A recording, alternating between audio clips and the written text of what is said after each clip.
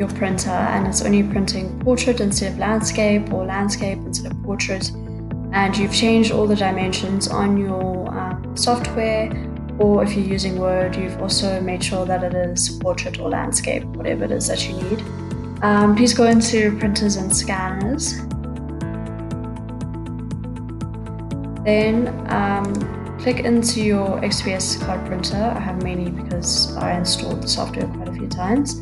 But click Manage. Then go into Printer Properties. Okay. So in general, click Preferences. And if you want to print landscape, print landscape. And if you want to print on both sides, then you can flip on short edges or flip on long edges, whichever makes more sense to you. So obviously you'll flip one card from it's a horizontal flip and that's a vertical flip.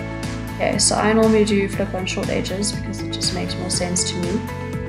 And yeah, so basically you'll just flip it over from one side to the next. Okay.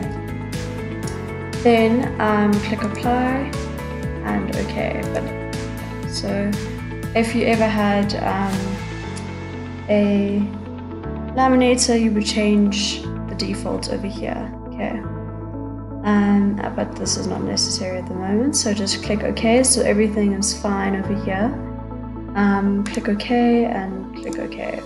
Okay. Then what I would want you to do is go into your Advanced tab, click on Printing Defaults, click Orientation to be Landscape, and flip on short edges. Okay. So click Apply and OK. And then click OK again. So now when you print on your software, you'll be able to print landscape instead of portraits, and you'll know exactly how to flip the card when you need to.